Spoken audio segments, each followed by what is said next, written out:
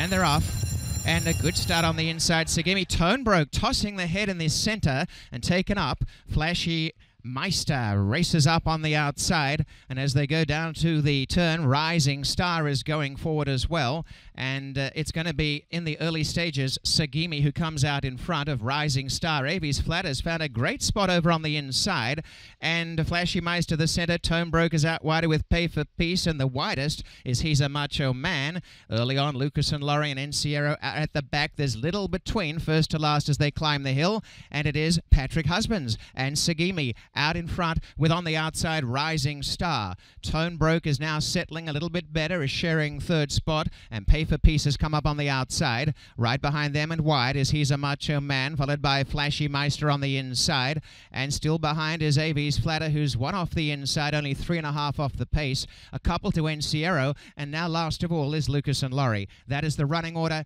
in the 128th running of the Breeders' Stakes, and showing the way, Rising Star has gone to the front. Pay for Peace second, taking the drop now Seguimi as Tone Broke is keen to go forward in third. He's a Macho Man is behind them in fifth. Avie's Flatter just behind is a length away. On the inside, Flashymeister, Lucas and Laurie edging up, and Encierro is the trailer. They race along towards the 5.5, and getting out in front, Rising Star into second, Pay for Peace. Tone Broke is handy up on the outside as well, and back on the rail Seguimi, and then came He's a Macho Man, starting to come into it now. Avie's Flatter trying to thread a path through in the center, and Lucas and Laurie taking off around the outside, and back to the tail Encierro, and last is Flashymeister.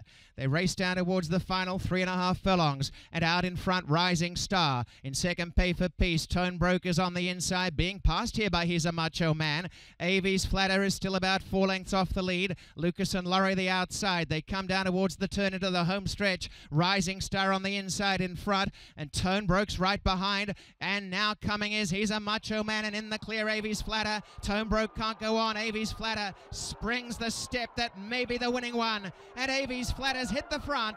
Avie's Flatter got away. Tone Broke trying to come with a rally again, and now it's a test of stamina. Avie's Flatter's not over yet. Tone Broke's coming. Tone Broke looked beaten, but now is coming for the win. Tone Broke has rallied to win the Breeders' Stakes a length. Avie's Flatter, and He's a Macho Man in the photo.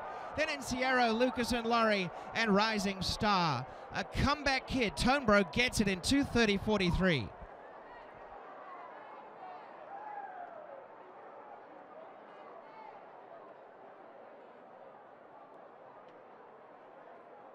Unofficial. Keep coming. Okay, hold it right there, guys. Whoa, whoa, whoa. Okay, hold it right there. Let's see. That's good. Okay. Good. Thanks, guys.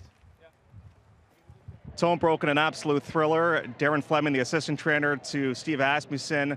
This guy, he's been all over the world, and he showed his experience today because he had to show a lot of patience. He really did. He stayed on and tried really nicely.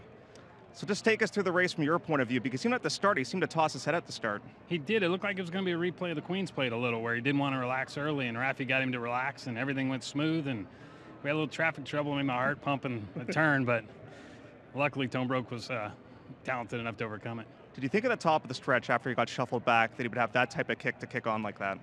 I really didn't go on 1.5 miles, to be honest. I mean, but he proved me wrong. Darren, congratulations. Thank you. Tone Broke has now won 2 jewels of the Canadian Triple Crown after picking up the victory in today's Breeders' Stakes.